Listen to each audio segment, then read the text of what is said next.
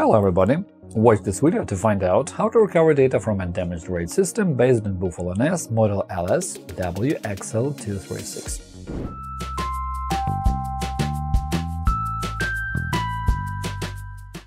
As we know, RAID systems allow users to improve the safety of storing their data and secure it against loss if one or several hard disks fail. However, even while using RAID, hard disk failures can still result in losing access to your storage device and that precious data you keep there. Also, we cannot exclude the cases when the NAS itself breaks down, and once again you lose access to your files. In today's video, I'll show you how to use a specialized data recovery tool to restore access to all information stored on a damaged RAID. We'll also explore how to build a crashed RAID and recover all this data. For better understanding of how a disk array is built, let's explore the process of creating a RAID system on a Buffalo NAS device. This model, Buffalo LS-WXL236, supports several RAID levels – RAID 0, RAID 1, and JBOD. To create a RAID, open the web interface of your device by typing its IP address in a browser. Otherwise, open the settings in the app called Buffalo NAS Navigator. In the NAS Manager window, open the tab System, Storage. Scroll down to RAID Array and open the settings. Choose the level of your future array, select the disk it is going to include, and click Create RAID Array. The system will warn you that all data will be erased from the selected disks. Click Apply to confirm it. Enter the code and click Apply again. It starts the process of building the RAID, so you'll have to wait a little until it's over. After that, you'll be able to create a shared folder. You can use such folder to share files with other devices on your network. In the section Shared Folders, click Create Folder. Give the folder name, select a volume, set permissions, and enable required network protocols.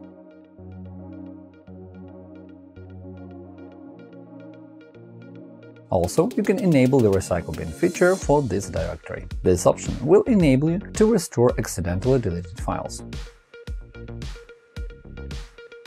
When all parameters of the shared folder are given, click Save.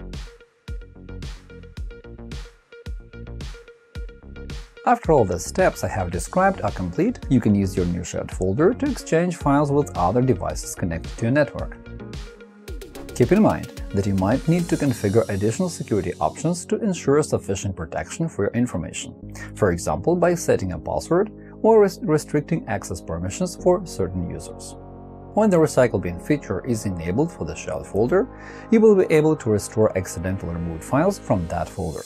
If you fail to recover files from the bin, or you lost access to your data because the network-attached storage broke down and its RAID system crashed, only a special data recovery tool for RAID systems can help you. Recovering data from a non-operable NAS can be difficult and tiresome, but there are a few methods to help you get your files back. Today, we'll be exploring how to recover data from a Buffalo NAS which doesn't work anymore. Your first step should be to prepare for data recovery. You need to stop using the NAS to prevent further loss of data. If the NAS doesn't start, you should find out why it happens. This could be either a hardware or software issue. If the NAS is down because of a hardware problem, the faulty component should be replaced. If this is a software issue, you can either try to fix it on your own or contact professionals. If you fail to restore operability of your NAS and the disk array cannot be accessed, don't give up. With Hetman RAID Recovery, a specialized data recovery tool, you'll be able to rebuild the crashed RAID and retrieve important files from there. It supports the most popular file systems and RAID types, which makes it a perfect choice for data recovery after controller failures and other hardware issues. To get access to the hard disks, you should take them out of the NAS device and connect them directly to a Windows computer. If your computer's operating system suggests initializing or formatting the disks after they are connected, don't do it. This will erase data completely, and recovery will become a much more challenging process. For starters, download, install and run Hetman RAID Recovery. At startup, the tool will automatically scan the disks connected to this computer and rebuild the crashed RAID. In the main window, you will see the RAID rebuilt with the available hard disks. To find necessary files, right-click on the volume and click Open. Select the scan type – file scan or full analysis.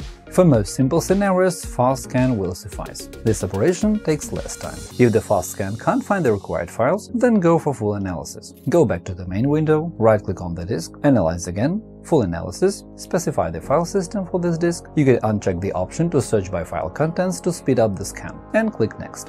When the scan is over, the results will be displayed on the screen.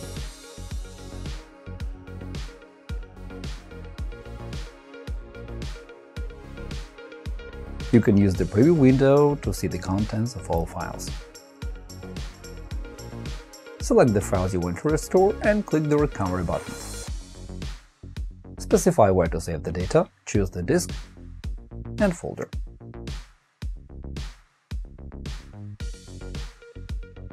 When the recovery process is over, you will find the recovered files in the directory you have chosen. Summing up, I can say that when a storage device breaks down, you may lose access to the disk array, but with a proper data recovery tool, you can restore the information stored on the hard disks inside the NAS. When connecting the disk to the computer, be careful not to initialize them, because it will make recovery more difficult. Also, it is important to understand that choosing the right tool and sequence of actions can make the recovery process much easier and help you avoid unnecessary data loss. And that is all for now. Hopefully this video was useful. Remember to click the like button and subscribe to our channel. Leave comments under this video to ask more questions. Thank you for watching and good luck!